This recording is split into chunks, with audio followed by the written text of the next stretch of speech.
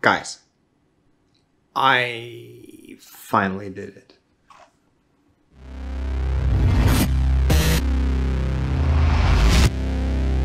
Hello and welcome here on Random Rotation. I hope you're all doing well. Yes, I bought the speed editor, and with it, I now finally own a DaVinci Resolve Studio license. It was time. Let me show you 2 reasons why I think that it's worth the upgrade. Cool, here we are now in DaVinci Resolve Studio 17. Let's click this away, we don't need it, and please pay attention to this area of my video frame here. Actually, let me zoom this in for you so you can see it a little better, like so, and now I click on play and watch what happens. I really hope you can see that it is flickering. I'm not sure though, because YouTube compression. And hey, if you don't see it, just believe me, it is flickering, and that's not good. I don't want that. We have to do something about it. Well, luckily we can, because in the studio version of DaVinci Resolve, I can now simply use one of their filters called Deflicker. I just drag it onto my footage, and that's basically it in this case. If I would have to change something, then I could easily do this over here in the effects section of the inspector. Here's my deflicker effect. Pretty easy to use, if you ask me. I absolutely love that it comes with Resolve by default and that I do not have to install any plugins to make stuff like this work. Yes, I know there are plugins like this one, for example. And while it is a good plugin, it really is. It costs $250 almost. Just add the price for Premiere and After Effects on top of that, and that makes the $300 for the speed editor plus DaVinci Resolve Studio look like nothing. Well, not nothing, but you get the point. Next thing.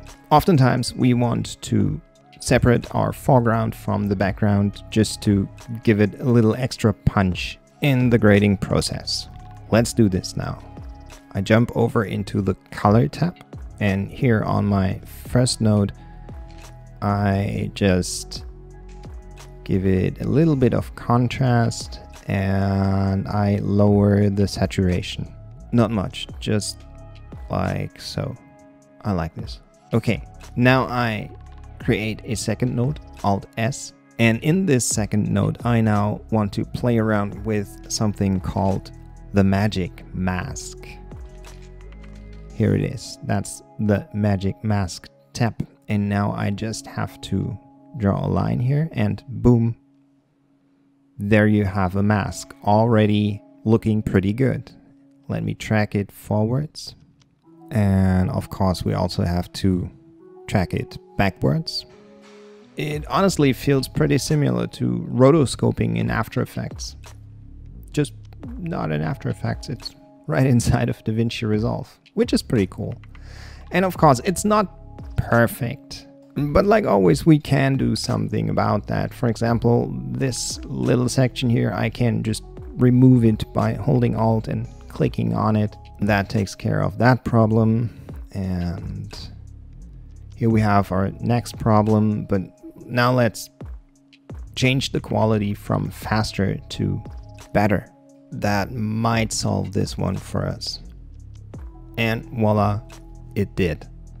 Pretty cool, right? And I mean, you watched me doing this right now. It's really that simple. Just a few clicks and you have an automatically created mask that looks pretty decent. And the more love you put into it, the better it looks.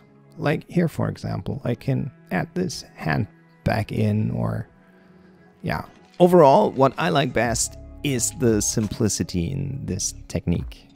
It's super easy to do, it can save tons of time in post, and that time can be spent with much more fun stuff than rotoscoping, let's be honest. Let me turn off the mask here, and this blue line, now it's looking pretty. And now, just to prove that it's really working, ta-da, I'm pink. And there's nothing you can do about that. Huh? Alright my friends, that is it for this video. I, like always, really hope you liked it. If so, if not, why not? Let me know. Stay clean, stay healthy, stay motivated, and I see you in my next video. Bye for now.